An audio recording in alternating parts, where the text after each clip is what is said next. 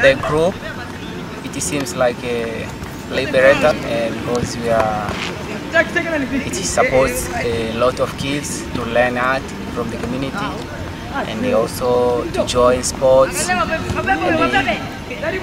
it makes them to believe their talents and to create their future, and we are giving also the group give the hope to the kids for their future plans. Yeah. Okay.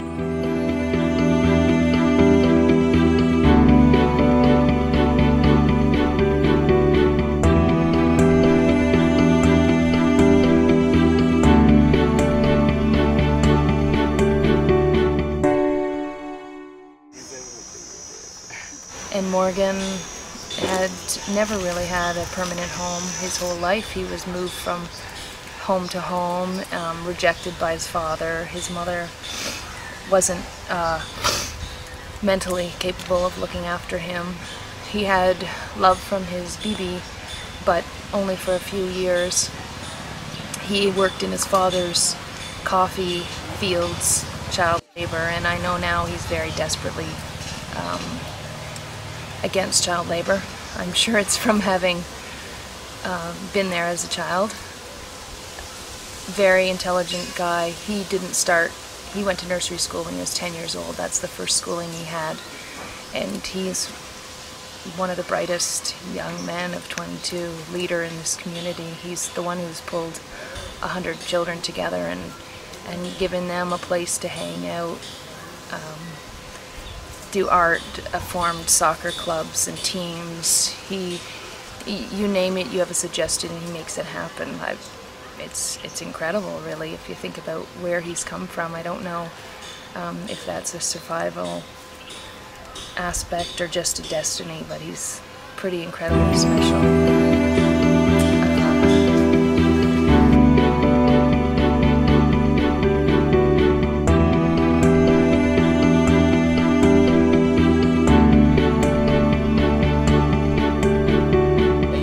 I lived on the street, and then while I was there, I saw a lot of kids, and also I saw the kids in the community. They have the talent, but there is no one who can support them to reach their specific goals or for their future. So and then when I got the fine art education from there, and I did a lot of artworks.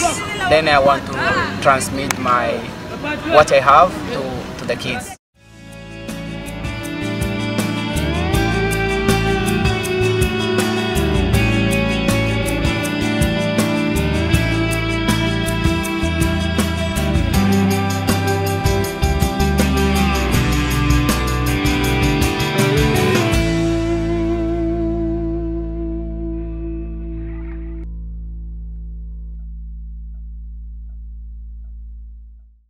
For here now, because I love football, I would like also to do like exercise with some of our students at the Art Club.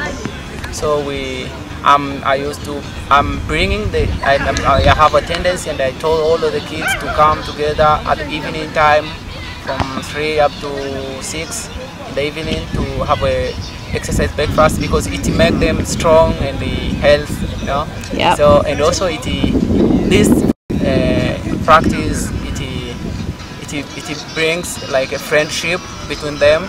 Yeah, instead of coming because they used to meet at the art club. So if they meet also in the football pitch, they have exercise, and it will make the friendship between all the kids and for the art life. Rogers, having spent 3 years living on the streets of Moshi, he had boarded a bus in hope to go to Dar es Salaam, but only had enough money to make it to Moshi, and ended up on the streets for 3 years until he was taken in by this shelter for street kids.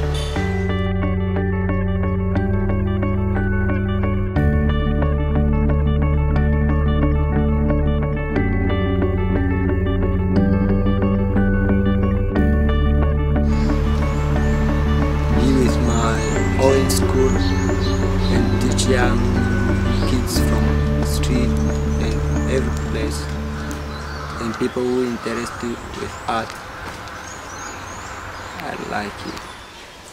Joseph, I believe his story is his mom just couldn't provide for him, and his little brother, so Joseph found his way into the center as well.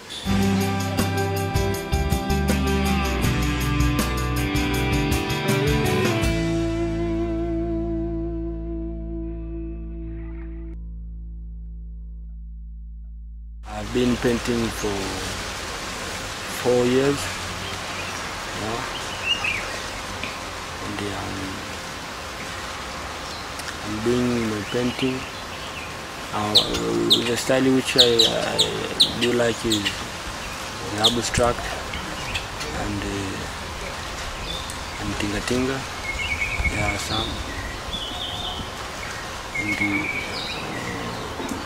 I wish someday to become a famous artist. Yeah. For the next tour, just working here down in Adelaide. Yeah. Yeah, spread the word of Adelaide and teaching more kids and spread the word to girls to learn art. Yeah. Yep. And what about your own painting career? Are you spending time on your own painting? Yeah, I spend a little time. Yeah. Like on Tuesday. Yep. On Monday I used to paint like 3 times in a week. Okay. Yeah. Yeah. But sometimes when I feel to have a free time, I used to sketch. You sketch I at love home? sketching, yeah. Oh, sketching okay. At home, yeah. With what do you sketch with? I used to sketch the environment, the villages, Yeah. peoples, Yeah. yeah, everything. And David, he had heard about the shelter from Rogers, so he left a very loving family and mother because he hadn't been able to attend school for 4 years, and I think he knew inside that his future was much brighter than walking around the streets of Arusha. So he boarded a bus and came right to the Center for Street Kids, and went along with a couple of buddies, but they ended up going back because they were turned away at the door, and David stayed on, and they finally took him in.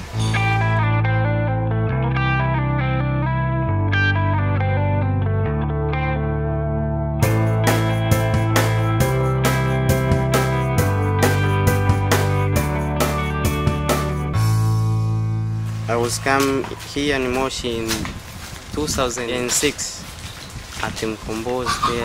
There I was started studying, and 2009 we established our arts group there in Mkombozi. So now we are out of Mkombozi. We staying ourselves, we making art, we teach art. I'm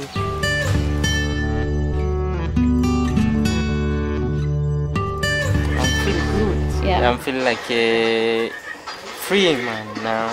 Yeah. Because I got many issues to do because I'm finishing school. Good. What are some of the things you want to do now? It is to teach some more kids because I was not getting enough time to teach them. Okay. So, but now I will be having enough time to teach them. Okay. When, You like teaching the kids? yeah, Yeah. I really like to teach them because I believe the kids are our future. Excellent. The sunrise, which is mean it is in the morning, so the Africans should be wake up to solve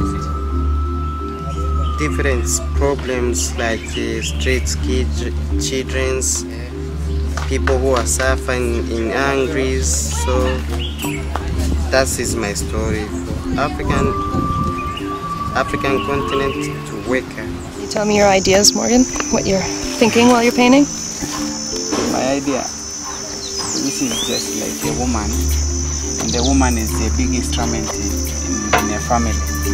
She's the one who fighting for food, for her family, for her children and everything, rather than a man.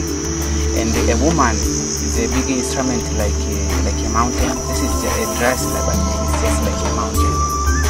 So the woman is selling fruit and other stuffs to find the basic need for her family. And here the woman is crying because all responsibilities is left to her more than to her husband.